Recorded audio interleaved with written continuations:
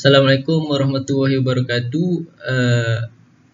Now our group will present about mini project power electronics DEKE2123, and our lecturer is Madam Anis Niza binti Ramani.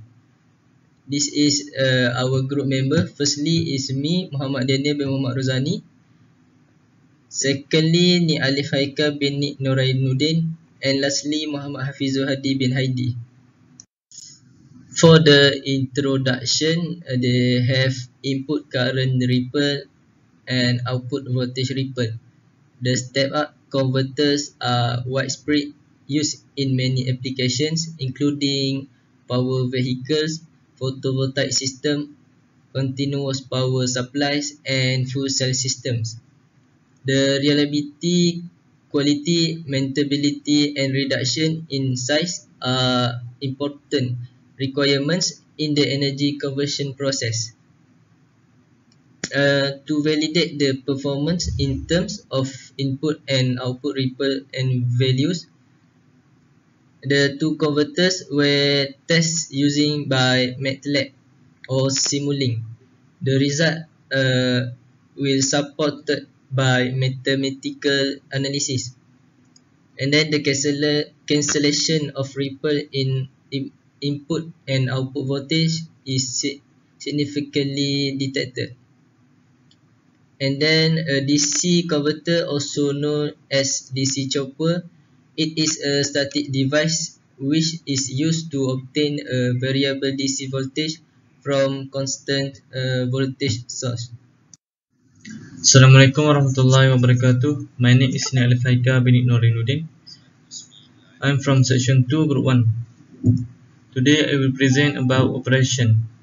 Operation of SMPS is dependent on the charging and discharging abilities of inductor and capacitors.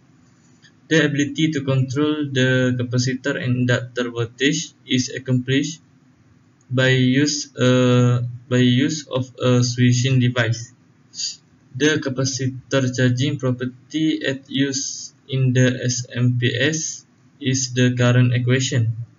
For a capacitor with C capacitance and V voltage applied over time t, the current equation will yield to be I equal to C dV divided dt.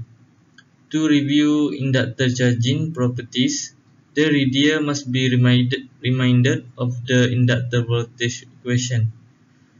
To increase the voltage V across an inductor with inductance L, a current is applied over time t.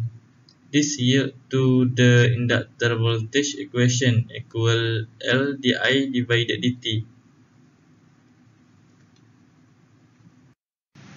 Okay, my name is Muhammad Hafizul Hadi bin Hadi. So today I will represent to the simulation for this project. Okay, we start the circuit. So the simulation of DC-DC boost converter was constructed with Simulink MATLAB software. So the parameter used in this simulation is 50 volt input DC, 100 microfarad capacitor, 50 ohms resistor, 400 microhenry for inductor, 70 kilohertz for frequency, and then the duty cycle is 0.8.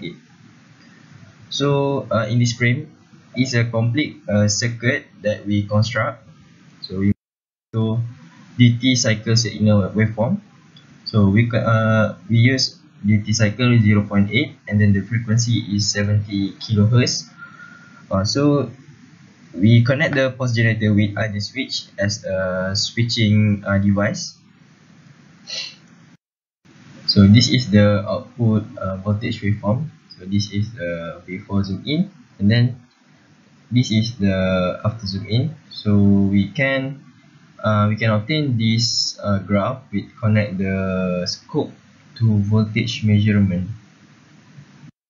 Okay, so we move to the inductor current waveform. So we get this inductor current waveform with connect the current measurement series to inductor. So from this current waveform, we can get the minimum and the maximum current. So the maximum current that we get, this is 26.03 ampere, and the minimum current is 24.6 ampere. So we continue with calculation. To prove our simulation done correctly, we must do calculation to compare the result simulation and the theory. So first we start with output voltage. We use the formula input voltage divide 1 minus duty cycle, and then we get 250 volt.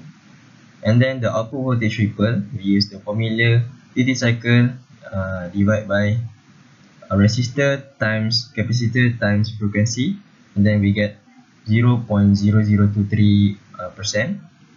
And then we go to the minimum inductor current. So the formula we use is input voltage divide by 1 minus duty cycle square times resistor, and then minus input voltage time duty cycle times period divided by 2 inductor. So we get 24.29 ampere. So the maximum inductor current, we use the same formula but change the operator. We changed from minus to plus, and then we get 25.71 ampere.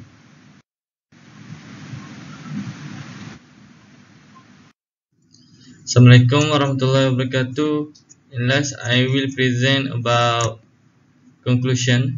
So in this mini project, we can conclude the knowledge that we learn during we do this project. First, we are able to understand the principle of operation of boost converter. Second, we are able to use Simulink in MATLAB to simulate the circuit by setting the parameter and obtain the waveform. Then we are able to calculate the output voltage and output voltage ripple, and also calculate inductor current minimum and inductor current maximum. And we can see the difference of the value simulation and value calculation. So that's all from us. Thank you.